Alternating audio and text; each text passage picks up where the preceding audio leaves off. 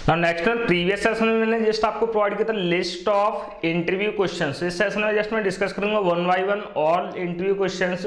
First question मैंने note down कराया था आपको, what is string in Java, is string is a data type और नॉट। स्ट्रिंग के रिस्पेक्ट में जस्ट अगर स्ट्रिंग के बेसिक डेफिनेशन की बात करें, basic definition already previous string के लेक्चर्स में आपको प्रोवाइड कर चुका हूँ। जस्ट बेसिक डेफिनेशन के लिए मैं आपको रेफर करूंगा previous video of strings.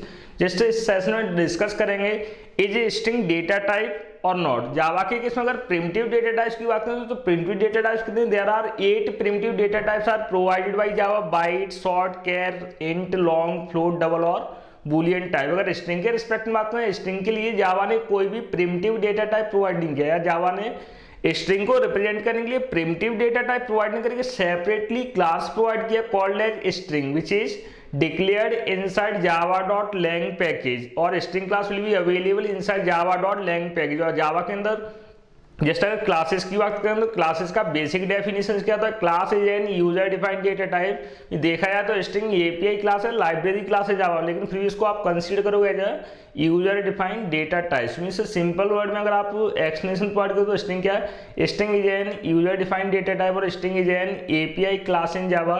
String is no way related to primitive data types, clear. और string is never terminated bye null character like सी और सी प्लस प्लस। सी और सी प्लस प्लस के अंदर स्ट्रिंग को रिप्रेजेंट किया था by using array of characters terminated bye null, but in Java string is an user defined data type और string is a immutable objects in Java, clear. Just next session में provide करूंगा second question और second interview questions.